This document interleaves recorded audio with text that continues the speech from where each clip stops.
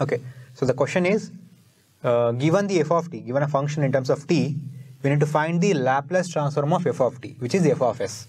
So this is the notation that we use, L curly bracket f of t. So this is read as Laplace transform of f of t, and it is equals to f of s. It is also generally noted as f of s because s is the s is what we get after we transform the t domain functions. Okay, so t is the time domain function and s is the frequency domain functions. Okay, so what is the definition of Laplace transform?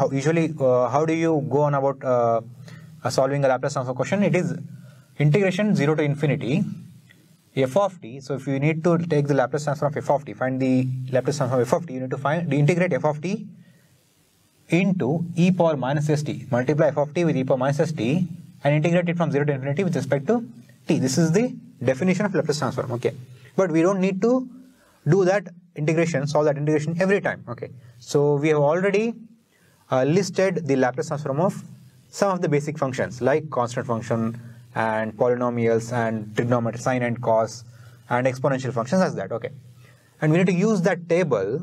Okay, and convert the given f of t, whatever function that they are given. We need to use the basic trigonometry formulas, algebra formulas and exponential formulas to convert it to sum or the product of the table. Okay, so on the one hand we have basic functions and we need to convert that to the basic functions, and then we can just use the table to write the Laplace transform of this function. Okay, so if you have here, what do we have here in this case? It is cos hyperbolic square theta. If you see the table, we have Laplace transform of cos at. Okay, so which is s over s square plus a square.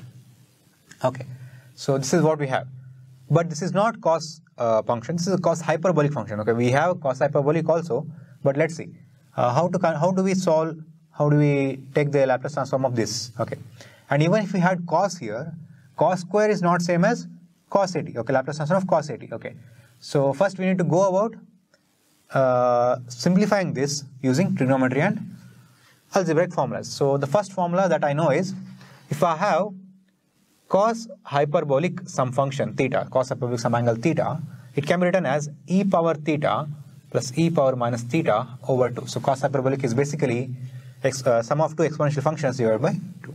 Okay, so if I use this formula here, what will happen to my f of t? F of t will be now, so cos hyperbolic, in place of theta I have 3t. So in place of theta, if I substitute 3t, I will get e power 3t plus e power minus 3t over 2. And in the f of t you have a square. So cos hyperbolic square is same as cos 3 theta whole square. Okay, so it is whole square. Okay, so we know a over b whole square is just a square, that is whatever in the numerator square and whatever in the denominator square. So denominator we have 4. So in the numerator we have a plus b whole square, which is a square plus b square plus 2ab. So that is a square is e power 3t whole square plus b square is e power minus 3t whole square plus 2ab is 2 times e power 3t times e power minus 3t. Very simple algebraic formulas. And now here, once we are here, we know few exponents, laws of exponents. So if we have a power m whole power n, okay, a power m whole power n, that can be written as a power m into n. Okay, so that is one of the laws of exponent. And if we have same basis but different powers and multiplying, so that is a power m into a power n. Same basis, different powers, multiplication will be a power m plus n. Okay, so that is the two laws of exponent that we know that we'll use here. And see, a power m whole power n is not same as a power m power n. Okay, so that is stacking of power. Okay, here it is whole power n. Okay, so that's just a small remark. So using this, we have here f of t can be written as 1 by 4, I will take 4 outside, e power 3t power 2 can be written as e power 3t into 2. 3t into 2 is 60.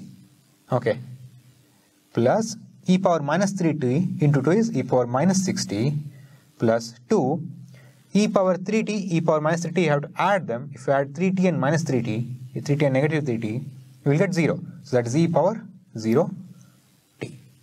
So at the end, we have converted f of t using a trigonometric formula and laws of exponent and a plus b whole square, the algebraic formula, into sum of exponential functions. Why? Because we know Laplace transform of an exponential function e power at, which is just 1 over s minus a. And in place of a, here we have 6 and you have minus 6. It's very easy now. And 2 e power 0t is just 2, because e power 0t is 1. Anything to the power 0 is 1. So Laplace transform of 2, Laplace transform of any constant function, Laplace transform of any constant function, any constant number k is k over s. Very simple.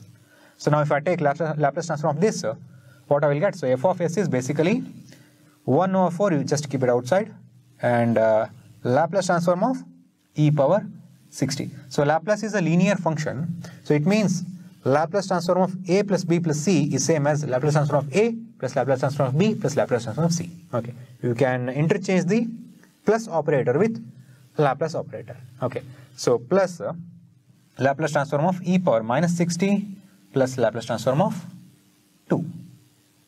Okay, so that is what f of s is. Okay, so it can be written as 1 over 4.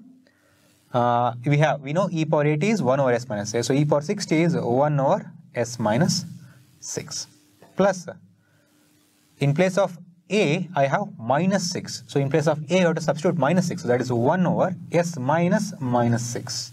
Okay, so this is where you need to be careful. And plus Laplace transform of 2, any number is number by s, so that is 2 by s. Okay, so f of s is 1 over 4, 1 over s minus 6 plus 1 over, this can be written as s plus 6, minus into minus plus, plus 2 over s. So we did not integrate any function. Okay, and Laplace transform is just knowing the table, knowing the Laplace transform of basic functions and just applying them here. So Laplace transform for part is only this much. Okay, remembering and applying, but transforming or simplifying the given quotient into basic functions, sum of basic functions, is where what is needed from you actually. Okay, this is all the things that you have learned till here, till your 12th or 2nd PUC. That is a plus b whole square, laws of exponent, and this cos hyperbolic theta is same as e power theta plus e power minus theta by 2. These are the things that is called basics, and these are the things that are pre-required from you to be able to solve this question. Laplace transform is very easy. It's just recalling the formula and applying here. Only 3 steps. Okay. So this is what we need to do from every one question here. Okay. So let's see another question.